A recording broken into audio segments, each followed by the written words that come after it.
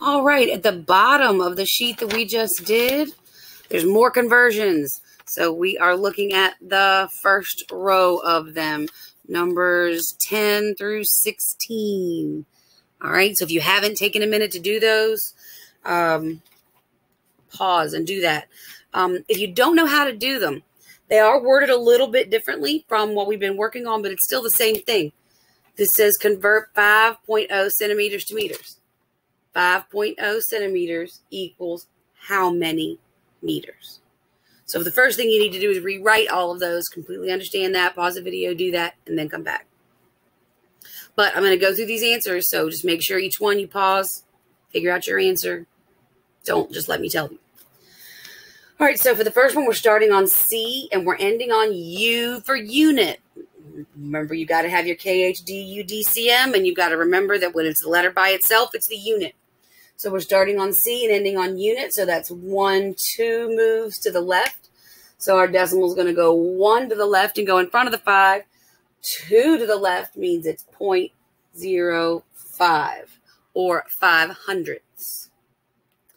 Next one, we're starting on U for unit and going to C for centi. So that's 1, 2 to the right. So 1 to the right gets us to 40. 2 to the right gets us to 400.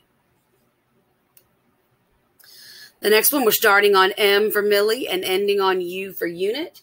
So that's 1, 2, 3 to the left.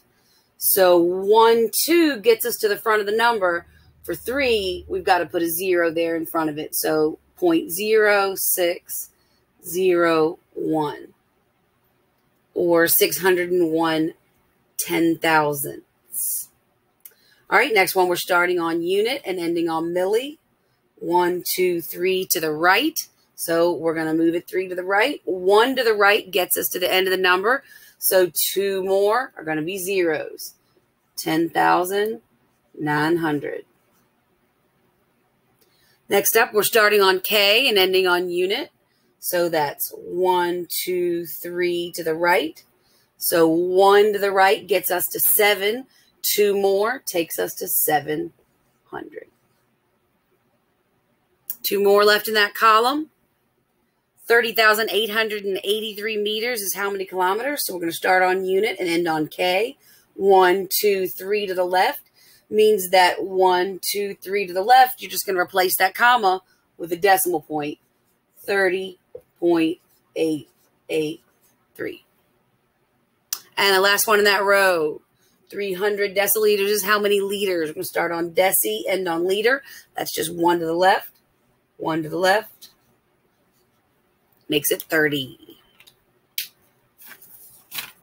Fancy face.